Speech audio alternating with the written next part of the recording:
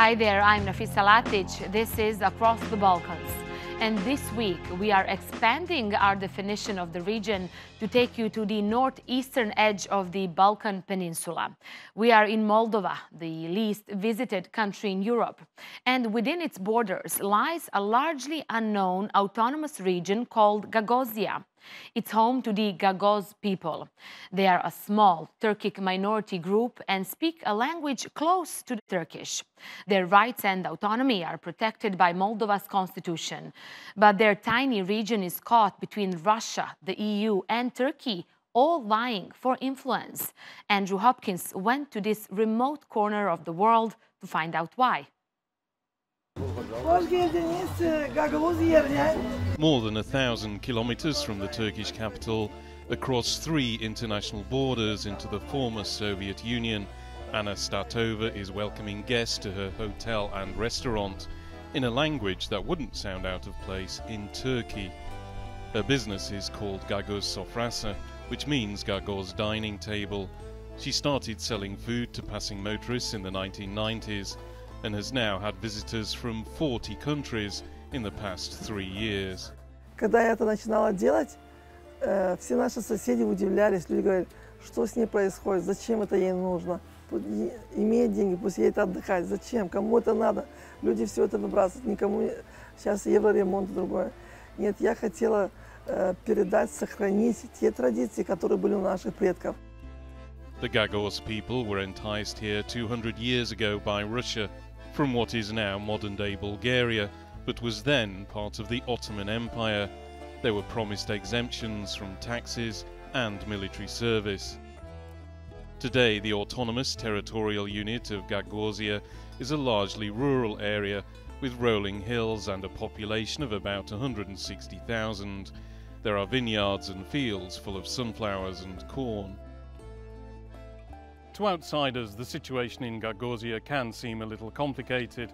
It's one of the few remaining areas in Eastern Europe where you can still see a statue of Lenin, here on Lenin Street. And just behind you can see the top of the Russian Orthodox Church. Most Gagauz people are Christian, but if you look at the local newspaper, Ana Suzu, it's written in a language most Turkish speakers can recognize.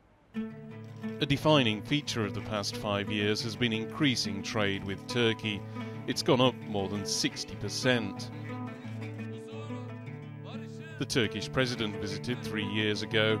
He opened a hospital treatment center named after a Nobel Prize-winning Turkish scientist. Now a Turkish-funded stadium with a capacity of 5,000 is nearing completion. An education center named after President Erdogan is planned. And there's a retirement home for the elderly named after his wife. But links with Turkey predate the current president. The Mustafa Kemal Atatürk Library has been here more than 20 years.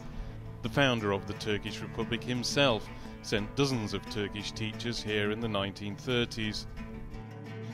Inside are close to 10,000 books, a mix of Turkish history and literature, with some in the Gagauz language, including a section on a hero of the Gagauz cause, the priest Mihail Çakiu. Burada olmasının birkaç nedeni var. Bunların başında aslında Gagauzlar bir Türk boyu. Yani biz akrabayız, onlarla kardeşiz. Bu birinci etken. Bir de Türkiye malumunuz nerede böyle zor durumda yaşayan bir bölgede işte insanlar varsa onların etnik kimliğine, dinine falan bakmadan yardıma koşan bir yapıya sahiptir. Bunu hemen hemen tüm dünyada görebilirsiniz. Across the road from the library is the main local government building, where I meet the governor of Gagauzia. Irina Vilar was first elected in 2015 with the backing of Moldova's Socialist Party. She was then re-elected 4 years later with more than 90% of the vote and welcomes Turkey's investments in a country that's often labelled Europe's poorest. Благодаря этим отношениям нам удалось реализовать очень много серьезных проектов на территории нашей автономии. И это проекты, которые были направлены на развитие образования, на развитие культуры, За несколько лет нам удалось построить новые сады, детские сады, реорганизовать наши школы. Очень скоро мы сдадим крупный спортивный комплекс, который строит правительство Турции. But Turkey isn't the only country with influence in Gagauzia. The Russian language is largely dominant, and most people watch Russian TV. A referendum was held 7 years ago, which the central government rejected. People overwhelmingly voted in favour of closer economic relations with Russia and its allies, and against closer ties with the EU. But now Moldova has a new Prime Minister, Natalia Gavrilita, and a pro-EU central government following an election in July. Political analyst Sergei Manastirli says Gagauz people view Turkish investments as gifts, but to the central government they are beneficial for a different reason. Sometimes Moldovan government they accept these Turkish investments in Gagauzia as they accept it as a good, because they think it changes disposition in the region, and it lowers Russian influence on the region, on the Gagauzin minds, and they hope to use it as balance. They hope to use it to balance with Russian influence. More autonomy has meant you can now see signs in both Russian and Gagauz. This one in the park in the region's capital, Comrat, gives a warning about domestic violence. Gagauz language lessons are also given in schools. This doesn't look much like Turkey with all these Soviet-era housing blocks, but some of the people living inside will remember a time when they could only use the Gagauz language with their close family and friends. Now the authorities are trying to change that by reviving the language and its culture. Outside the Culture House too, where the governor's orchestra is practicing, the sign is also written in Gagauz, although the music doesn't always have to be traditional. The orchestra's leader, Yuri Taranenko, moved to Gagauzia in the 1980s. He remembers a time before Beyoncé and before Moldovan independence in 1991, and says there are now more bands and cultural diversity. Каждый коллектив в репертуаре всегда у нас есть песни и танцы разных народов. Это тех народов, которые здесь проживают. Я считаю, что это большие шаги в области культуры, а также и в экономике, вижу, и в структуре развития этого региона. Change is also being brought about by cash from the EU and other European institutions. This new junction is being funded by the European Bank for Reconstruction and Development. It's also being supervised by a Turkish company.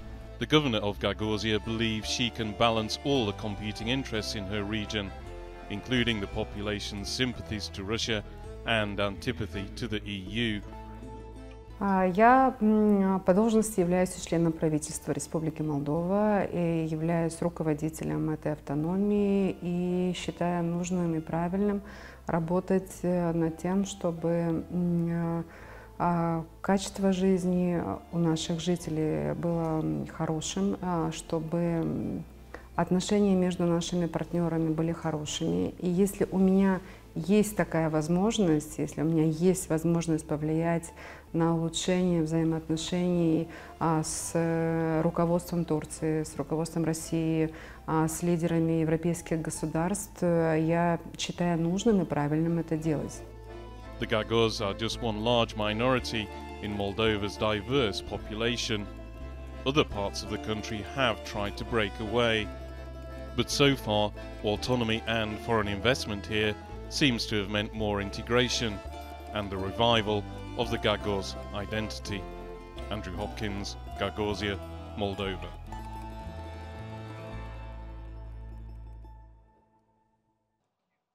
As we've been covering here on Across the Balkans, denying the Srebrenica genocide has recently been made illegal in several countries in the region. Now we are seeing this principle spread to the world online as well. Twitter and YouTube, owned by Google, have confirmed that they will be removing content that denies the genocide from their platforms. It was a response to a direct request from the Institute for Research of Genocide Canada. Both tech companies say they have a clear policy that sanctions all hate speech, and that includes the denial of the Srebrenica genocide. The director of the institute said the move serves as justice for the victims of Europe's worst atrocity since Second World War and is a victory in the fight against genocide deniers. According to the institute, most of the Srebrenica genocide denial comes from Serbia, from Bosnia's Serb-run entity Republika Srpska, Russia and France. The Secretary General of the Institute for the Research of Genocide Canada is here with us now. Alena Demirovic, thanks so much for being with us on Across the Balkans. Alena, what is the significance of this move by Twitter and YouTube, and especially how significant is this for the victims and their families?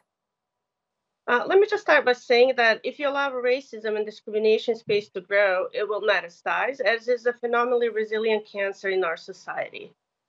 Social media companies aren't unable to moderate content. Actually, many times they choose not to moderate that content. In our case, we were specific on what type of post shall be removed and offered to assist. We presented substantial evidence of the genocide in Srebrenica and recently have informed these social media companies of the law that High Representative Isko put out. What we heard from companies was that we were assured that necessary actions will be taken by their companies to filter out the posts about denial of the genocide in Srebrenica. How significant for families? It is very important for families to have peace and closure on this. And as long as the online social media companies are putting out these kind of posts, they will experience pain and suffer. So Right. This is what our mission became about. I'd like to read a part of the letter written by Emir Ramic, the director of your institute, Alena, to the CEO of YouTube. Now, those who deny the genocide in Srebrenica are humiliating the victims through your YouTube platform, inflicting pain and suffering on the survivors of the genocide, which in return encourages the genocide deniers and future possible creators and perpetrators of the genocide. Now, give us more details about that letter. What was requested by the Institute for Research of Genocide Canada, and how did the YouTube respond?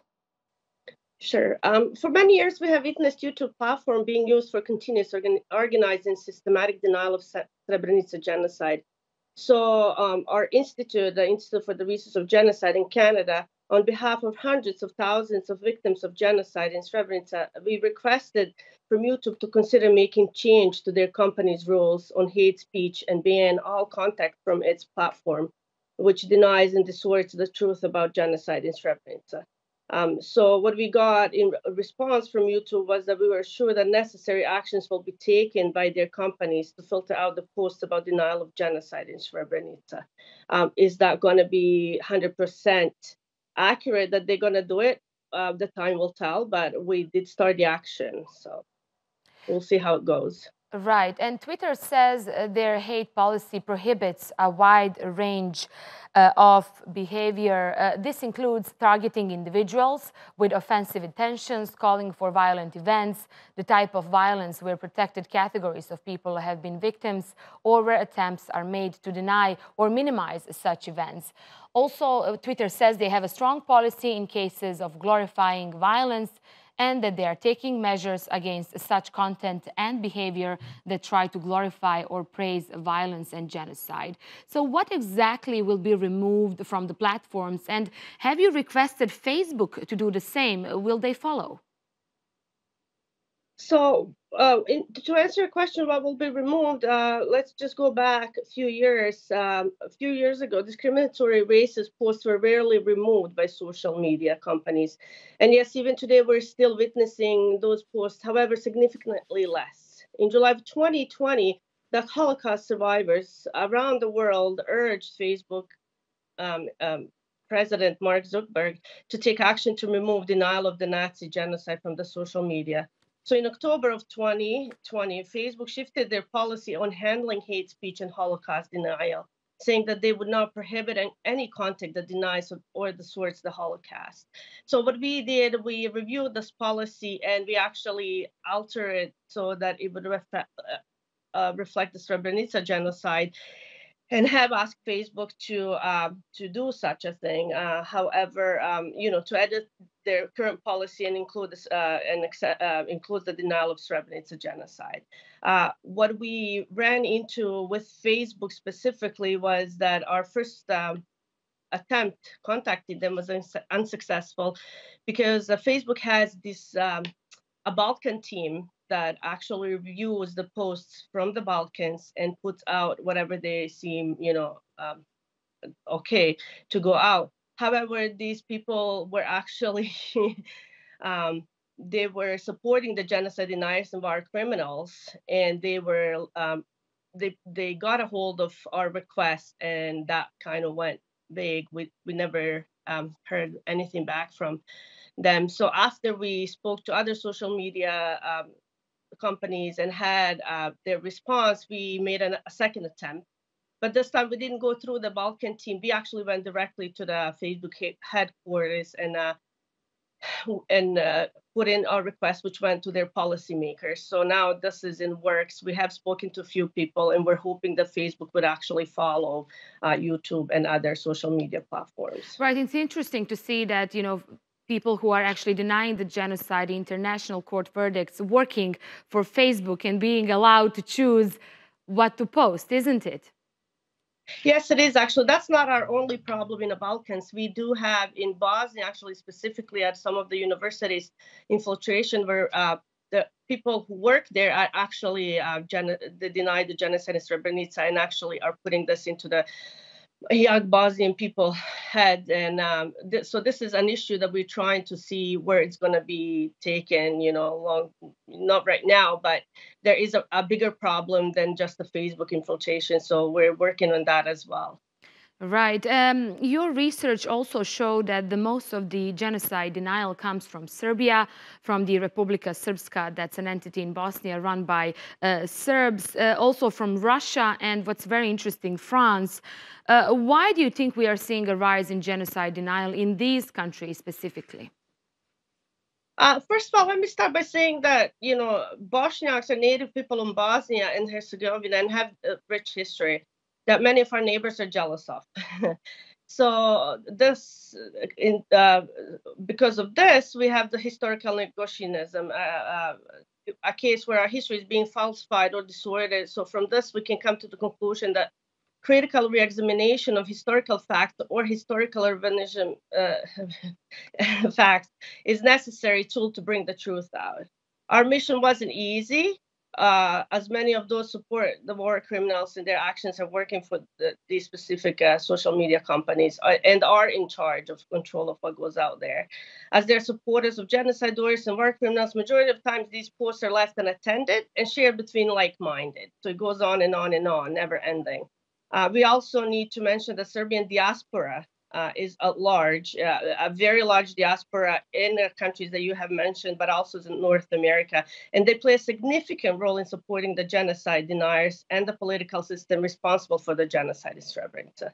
We need to remember that the hate speech that spreads online doesn't just stay online. Many times we have seen the connections between the prevalence of racist speech on social media platforms and hate crimes in the area. Right. For example, I'm just going to actually give you a few examples that happened recently. Just yesterday, we could see the junior football team in Serbia provoking another junior team from Novi Pazar, a city in Serbia and Sanjak region, by singing anti-Muslim songs. Another case that we recently heard about is also a Serb war criminal hiding in Serbia and that country protecting him, even though he's on an Interpol list. Right. So these are the cases where reflexive interaction between online and offline racism reinforce each other. Kids hear from the adults, see it on the internet, and where adults are encouraged by the government to spread the hate. To conclude, in an offline world where there are consequences to racism, discriminatory behavior, but in online spaces, there are no limits, and people become radicalized without any boundaries. The failure to stop such action is a cost of human life. So Right. it's a huge problem. It's a huge problem, and we are seeing a rise of genocide denial, a rise of hate speech, the rise of far right across the Balkans, and social media has been used as a tool for this. Obviously, the countries in the region somehow fail to provide strategies to combat this. What would be your advice to them, and how to prevent this? Because we are seeing far-right gatherings organized by Facebook groups. Our recommendation, I mean, when it comes to the question of posting on a social media,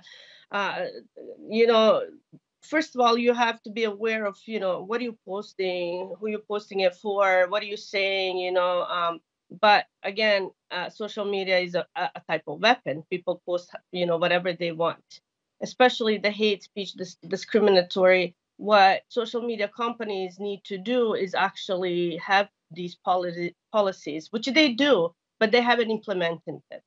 They had promised, to the American Senate that they will do this, and promised to the many victims of genocides around the world. However, they haven't stepped up to the plate yet.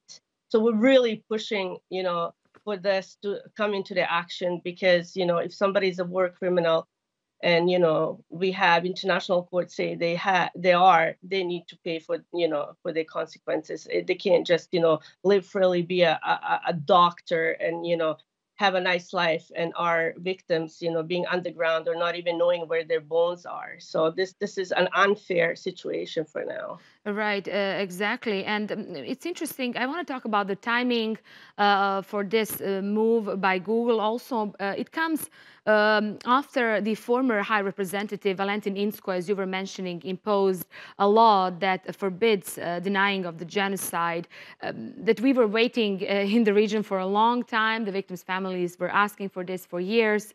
And your institute also was trying to make some changes for a long, long time. Why do you think all this is happening now? Well, what really is important to mention here is that the law has been imposed. Maybe a bit late, but nevertheless, it's here to stay. So it's a tool that we really need to learn about and see how it's going to work and implement it. This is something that we need to take it seriously, because it's not a joke. Basically, our work with social media platform, it's not just a day or two or since the law became it was imposed. This social media project, it's been making in years. In the past 2 years, we have been working continuously, with the social media platforms to have this taken care of, and stop the genocide denial on their platforms. However, we're not the only ones. There's so many of people who are trying to have this done. But the responsibility of social media companies is not as it seems to be, what they are saying, publicly. So right. So what's next? So what's next? What's next for your institute? Will you continue fight with Facebook? Will you continue demand from Facebook to make some action finally? Yes, we will. It's not just the Facebook. We have, TikTok. We have other social media platforms that we're actually trying to, work with. We, at the Institute, we've been about 15 years volunteer work. None of us get paid or anything. We're sacrificing our time for the victims of Srebrenica and other victims from Bosnia and Herzegovina and other parts of the world. We actually have a few projects on that too. But we're working to bring justice to the victims of genocide. We have built a great relationship with the Canadian government, with other governments all around the world, who are like us, who are eager to help the victims. But we are all, kind of in this little bubble, not knowing what to do. And I think, in Bosnia, this is a step forward, with the law that High Representative just brought about. So we'll see how that goes, but we for sure will use it and fight for the rights of the victims. Right, and their Alena, family. thanks so much for being our guest. And I do want to congratulate you and your team in the Institute for finally sorting these things out. And I hope your fight continues, and I hope you will have more breakthroughs like the one you had with Google. Thanks so much, Alena Demirovic there. She's a Secretary General of the Institute for the Research of Genocide, Canada. Thank you, and have a good day. Thanks for watching this episode of Across the Balkans, the show dedicated to the people, places, and stories of Southeastern Europe. Hope to see you next time. Bye-bye for now.